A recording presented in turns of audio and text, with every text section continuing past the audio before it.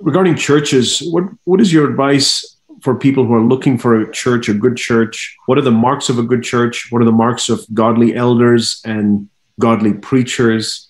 And what are the roles of believers in a church? To what extent do they submit to elders? Yeah, the situation is so bad in Christendom today that in most places in the whole world, I think 99% of places, it's very difficult to find a godly church and godly elders. So you have to make do with whatever is available. Find your comfort in this, that you don't need 2,000, 3,000 people to have a church. You don't even need 20 or 30. You need only 2 or 3. Jesus said, Matthew 18:20, where 2 or 3 are gathered together in my name, there I am in the midst of them. Gathered together does not mean they themselves gather together. No. Not, read carefully, not where 2 or 3 gather together, but where they are gathered together by the Holy Spirit. So a church is where God, through the Holy Spirit, brings 2 or 3 to people together under the leading of the Holy Spirit. Not just a few Christians in a place say, hey, let's meet together, say, Lord, you're in our midst. Maybe he's not in their midst. But where the Holy Spirit gathers, that's how it was with us 46 years ago when we started in Bangalore. The Holy Spirit brought some of us together, and from that a church grew. If you don't find a church like that, meet with those who know the Lord the best that you know in your locality. If nobody else, then your own family. And if no one in your family is converted, then pray that God will give you someone. We used to pray that in the early days. Lord, is there anybody in this area who's seeking for a godly life? Bring us in touch with that person. Maybe I'll meet the person in a store or in the bank or somewhere. Somehow, bring me in touch with them. I prayed that for 45 years. That's how I come in touch with people all over the world. He brought me in touch with people through the YouTube, through the internet. Initially, by meeting somebody in a store or a bank or in the school or somewhere. But if you don't pray that prayer, the Lord sees you're not interested at all. If you don't have a passion to build a church, God's not going to work for you at all. Just forget it. I had a passion. I had a passion for 10 years to see a New Testament church before I actually saw it. It was like carrying a baby in my womb. I don't have a spiritual womb, I mean my heart. I carried a baby in my heart. Lord, I want to see a New Testament church. I want to see a New Testament church. For 10 years before I actually saw it. From 1965 to 1975. Many mistakes I made, but finally God granted my heart's desire. So if you continuously say, Lord, you said the church of Jesus Christ is the only thing that's going to remain when the world is destroyed. Like Noah had a passion to build the ark. There were so many other interesting projects, housing project, building project, and so many other projects. Noah said, no, it's good, but I don't have time for it. The ark is the primary thing. And I'll take care of my family, make sure they are fed, and I'll build the ark, and nobody's going to finance it, so I'll sell some of my lands and buy money and build the ark. That's how Noah built it. Do you have a passion to build a church where you're willing to spend your own money? That's what the Lord asked me. You want to get finance from others? No. I've never taken 1 cent from my church in Bangalore for 45 years. I supported myself and served the Lord. And I got an example from Noah, who built the ark. You know, when the Lord told him to build the ark, he never asked Noah, Lord, where's the money going to come from? That's the question many people ask today, the Lord.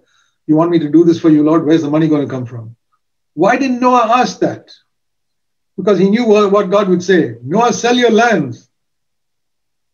I made you rich. Sell your land and get some money and build my ark.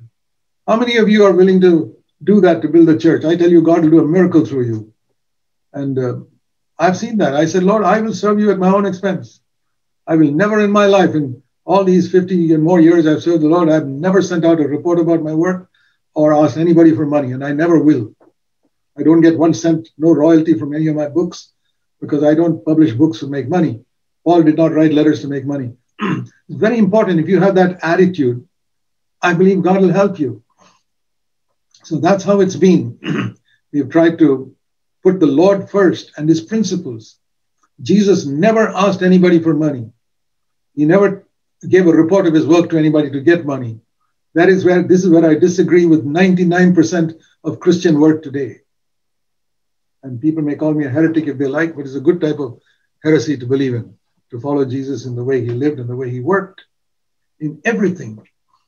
And I say that there'll be very few people like that, but God's given me some amazing co-workers in all these years. Amazing co-workers, 50 to 100 of them, who follow the same principle. So God has people, but he has to lead you to them. And among those, some are very sacrificial. They're the ones whom God uses the most. The others are just nominally elders of a church and just go along with our CFC doctrine. We just follow it and nothing happens there. There are some nominal CFC churches.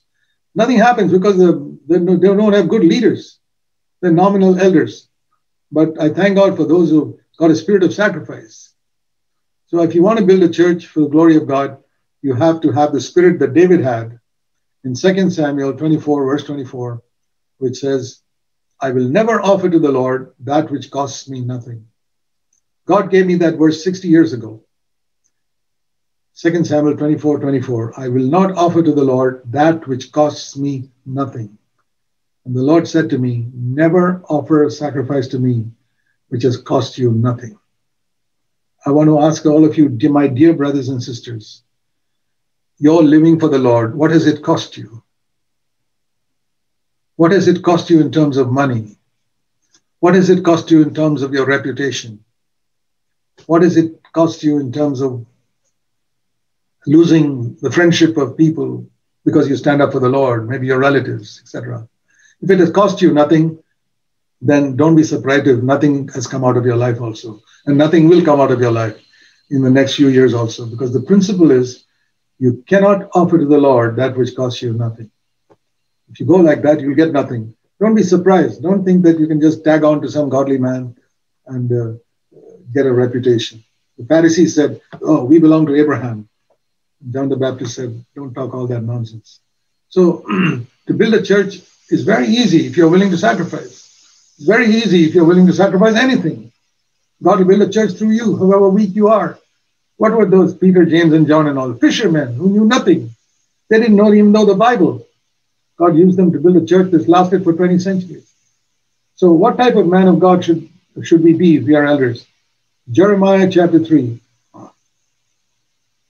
He says here about shepherds. Jeremiah 3:15. I will give you shepherds after my own heart, and they will feed you with understanding. A true elder is one who is understanding God's heart and trying to have the same heart. I have sought to have that, the heart of forgiveness, the heart of strictness, the heart of compassion, and the heart of helping those who are in need, spiritually, financially, physically, every way.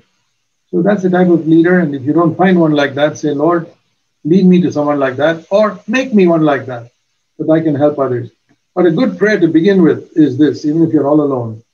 Lord, is there somebody, one person in my area, this area, with whom I can meet regularly? One who, you got to lead me, Lord, to the right person. And when you get two, then make it three. And if those of you are single, be very careful that you don't marry the wrong person. Because then you won't be able to do God's will the way he wants it. I was so scared that I might accidentally say yes to some girl in a moment of weakness and marry her, that I pray some desperate prayers. I say, Lord, if I ever do such a stupid thing that I said yes to some girl who is not your will for me, and the day of the wedding send an earthquake and disturb the wedding and break it up. I prayed some radical prayers like that. But fortunately, there was no need for an earthquake because God led me to the right person. And I proved that in the last 53 years. Being a co-worker with me, just like if I had James, Peter, or John with me to build a church. So if you're sincere and eager, I believe God will lead you in all these things.